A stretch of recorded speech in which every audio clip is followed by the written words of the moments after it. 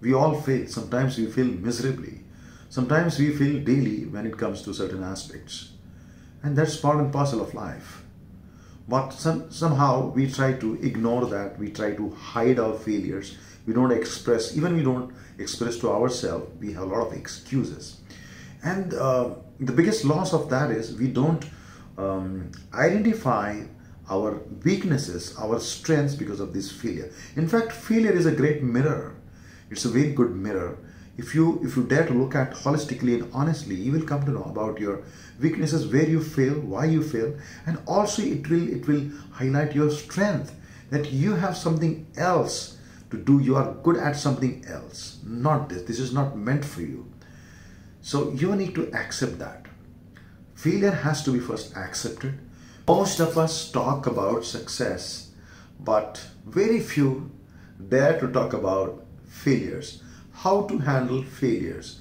Rather, if you ask me how to handle or how to overcome fear of failure, that's more nasty, that's more unhealthy, that's more critical, because this fear of failure blocks your mind, chokes you, and doesn't allow you to learn. Because somebody has very rightly said, I never fail, either I win or I learn. So whenever you go through so-called failure or so-called success, we have a choice. We always have a choice. Either we get bogged down by the failure, give up in life, and we get into some kind of depression or maybe suicidal tendencies. Or maybe we have a choice to holistically introspect, observe the failure. Failure. Why I fail? What are the different factors attributing to the failure? Maybe when it comes to your intellectual dimension, that whether you plan properly, because it's said if you don't plan, if you fail to plan, you plan to fail.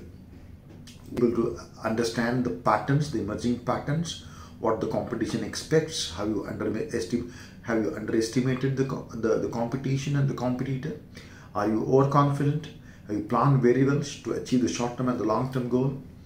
Yes. So all kind of intellectual analysis. Second is your emotions, your emotional analysis. And it is said often that we always make a decision out of our emotion, then we try to justify, and then we try to justify with an intellect. So emotionally, are you balanced? Emotionally, are you strong? Emotionally, are you detached from the things? I mean, can you see the things as they are without the film or the lens of certain emotions? Emotion is good. It propels you to achieve something. That is something, a divine gift human beings have.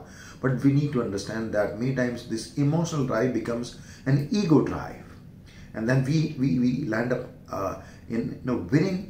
But at what cost we are winning? Maybe we'll lose our near and dear ones, or maybe the relationship, and then it becomes kind of a habit, winning habit.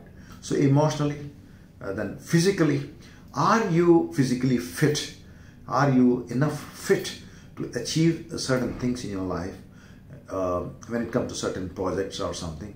Because if you get into lethargy and you don't take care of your body and your diet and your workout, then the body is an instrument which actually executes, takes an action. You may plan, you may have those feelings, but it's body which will enable you practically to achieve anything in life. You have to work for it. That's done by the body. So you are going to analyze when it comes to your physical fitness, physical intelligence, and then definitely the spiritual intelligence. Are you able to see very clearly that you may make these short-term goals, smart goals, but what's your higher purpose? Why are you here on planet Earth? What's your higher purpose? Because unless it is not known, then you may achieve something, but you don't have peace of mind.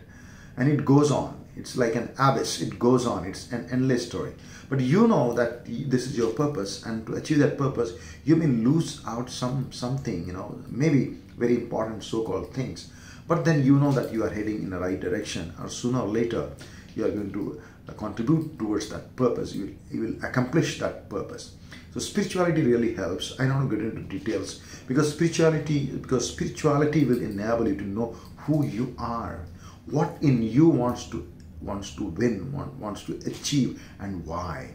This big why is actually enabled to explore, co-explore about your own existence, and eventually it is between you and yourself. So when you analyze all these four dimensions, maybe you will come to know what is failure and what is actually success. Maybe success and failure could be just, just terms, What is a failure as per me may not be the same when it comes to someone else. That is,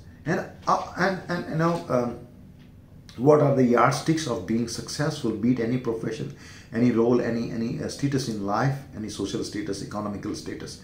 Despite of all this status, what do you mean by success? If you ask me, my perspective about success is, there are certain yardsticks. For example, I feel that success for me is having peace of mind, having that prosperity, or being prosperous enough to take care of myself, my family, so that I need not depend on anyone else.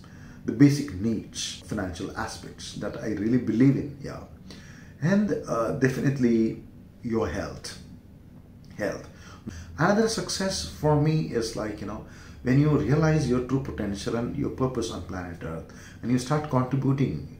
The crux is that you should be able to evolve holistically and keep going. You should not get stuck and stagnated at failure, get into depression, and maybe when it comes to success, that your head gets bloated and you become a super egoist, and then you get blocked and you don't learn further. So many times we strive very hard to achieve something and we did not achieve that, and maybe later on, after a few years, we may realize, and we extend deepest possible gratitude by saying, thank God I did not get that which I wanted, because right now whatever I'm in, this is actual purpose of my life. Else I would have been distracted and diverted from my path towards my real purpose of life.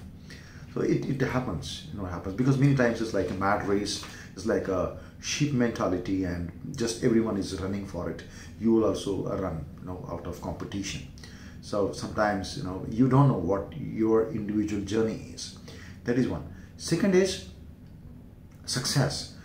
Be it any relationship, could be husband, wife, family, children, could be, a friend circle, could be professional front also.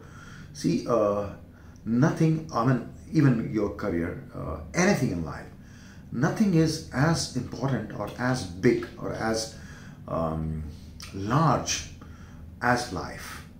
Now, if you lose something, which you think is most important, and